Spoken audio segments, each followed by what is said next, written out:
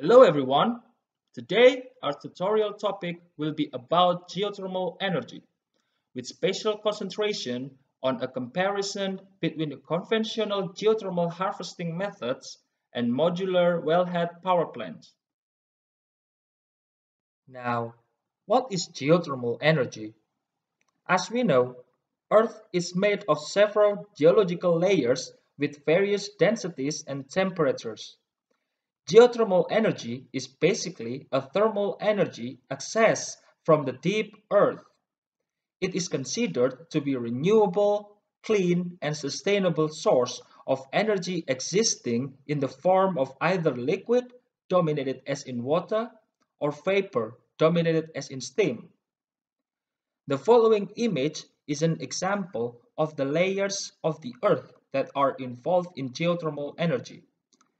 The production wells are dug until the preamble rock layer right before the water flow, and then water or steam is usually pumped to be used in the plant, either for heat or electricity generation.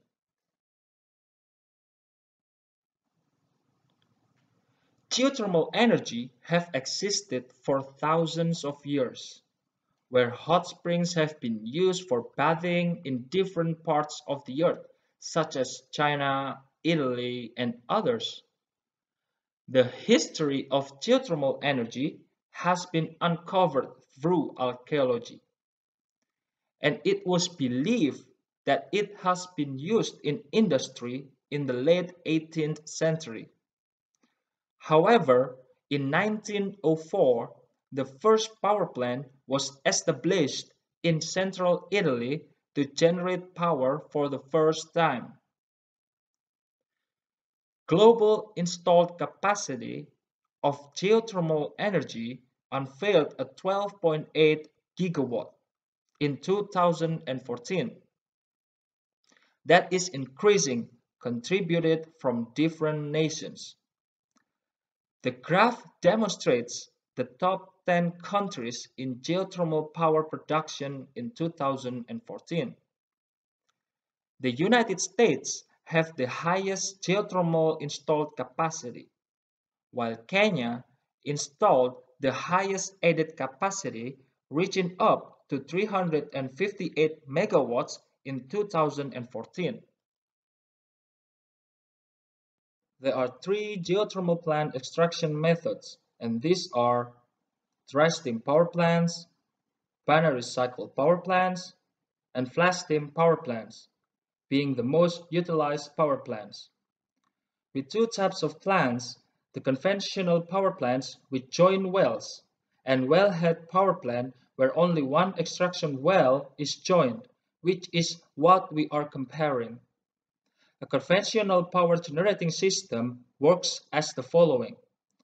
First, hot water or steam is pumped from deep underground called reservoir through a well under high pressure. The condensing flash system shown in this image, the steam from the turbine is discharged to a condensing chamber that is maintained at very low absolute pressure, typically about 0.12 bar. The greater pressure drop across the condensing turbine converts the steam into water. Lastly, we inject the water back into the reservoir through the injection well. Geothermal power plants have several advantages to their usage that can be summarized as: to start with, it has a high capacity factor that is approximately above 90%. Capacity factor is a ratio of a power plant actual output to its potential output to operate at full capacity. Having 90% capacity factor means it will be higher than the other renewable energy technologies. For example, when compared to wind, which has a maximum of 30% capacity factor. Secondly, comparing to other intermittent renewable sources, geothermal energy provides stable and reliable energy. And then, the flexibility of plants. Plant loads can be increased or decreased depending on the demand. This can help an energy system where other intermittent sources of energy are used, for instance, solar or wind, by remaining the supply relatively stable. It has a low cost of energy produced, between 4 to 10 US cents per kilowatt hours, because there is low operational cost and high capacity factor. Low land use per unit of energy produced. It produces low CO2 emissions, and it has a relatively small environmental impact compared to other energy sources. Lastly, development of a domestic energy source that reduces the risks related to the price of imported fuel. On the other hand, geothermal energy has several disadvantages as well that can be expressed as follows. First, the unavailability of geothermal resources. It is estimated that geothermal resources are only available for utilization on 1/4 to 1/3 of the planet's surface. Difficulty in raising the capital needed for investment. This is basically because of three main reasons. The first is initial capital cost is needed is quite large. Second, there is a high risk in the early stage of development of the geothermal project, mainly in the drilling stage. The unpredictability of source even after research and studies, the developer might drill and not find the source regardless of the research. The last one, the long payback period in which the project produces energy and generated revenue, as the developer has to drill and test the wells before designing the power plant, as well as the time it takes to commence energy production. The existing geothermal power plants are represented in the following slide. The conventional method connects individual wells with pipes to a centralized power plant and then to the grid to supply the generated electricity. Whereas the wellhead modular system has each well connected to the power plant, and each power plant will be connected separately to the grid. Wellhead power plant consists of smaller plants that can be built and brought online as soon as each well is drilled and tested, instead of having to wait for all the wells in the steam field to be drilled and tested, which typically takes 3 years for a traditional power plant. This allows this production of energy at early stage in the project and empowers the project when policymakers are more likely to support geothermal energy by the quick production of energy. Also, the wellhead generation units are used usually for power generation and utilization of non-commercial deemed well for large projects, but still have small-scale application potential. Conventional geothermal technologies has existed for as long as geothermal energy has been discovered.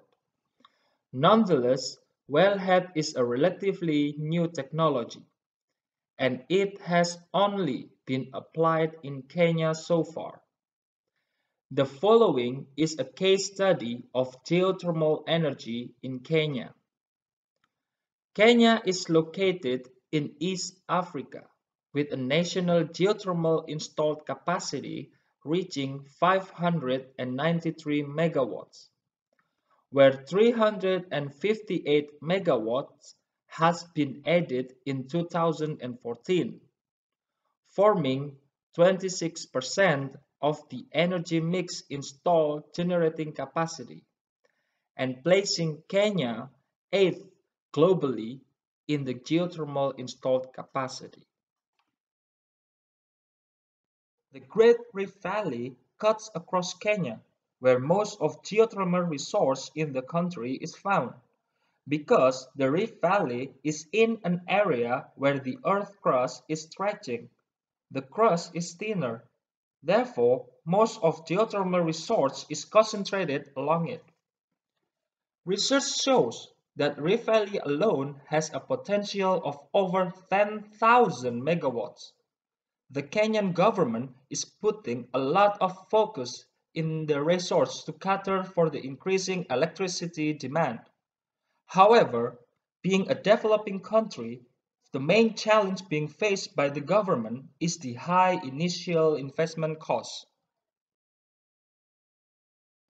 Comparing both systems, there are benefits and drawbacks for each system identified.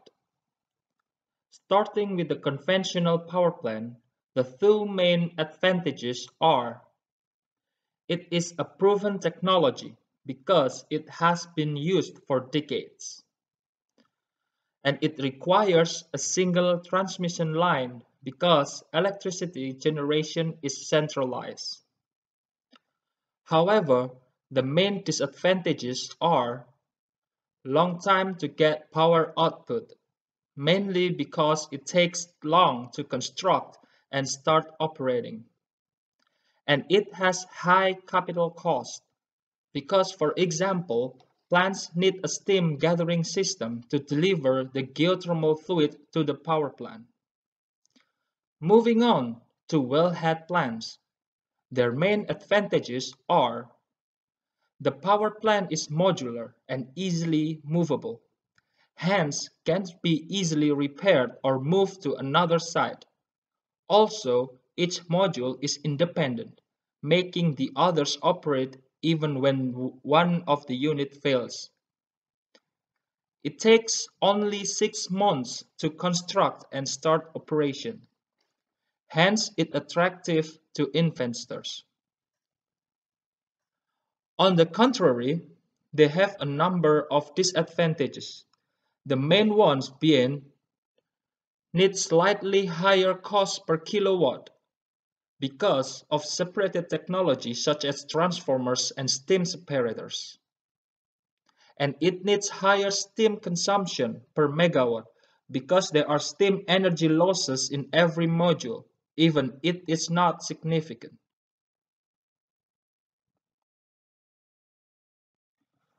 The following slide is a comparison between the conventional energy power plants and the wellhead modular power plants, in addition to an overview of the project's general life cycle. Everything in terms of research and development is similar, until the evaluation stage, in which we can see for wellhead plants consists of several evaluation stages for each extraction well, and then comes the construction stage, by which at the end of the construction for the plant, it can operate along with the construction other plants. Unlike the conventional method, where evaluation takes place for all wells and then the construction occurs for the whole plants, after which the project can begin to operate and extract energy. This reveals the lifespan of project within 10 years, by which wellhead plants would have started making revenue in the middle of year 3, while conventional method starts making revenue at the beginning of year 8. This illustrates a shorter payback period for wellhead modular system in comparison to conventional methods. Finally, geothermal energy is one of the sources with promising potential, by which we should put more effort into exploiting. It's an efficient, renewable, and sustainable source, which is relatively understood and cost-effective with a global expanding capacity as previously revealed. Thank you all for watching this tutorial. We hope it was insightful, useful, and please do contact any of the following for more information and questions. Please refer to the following references for additional information.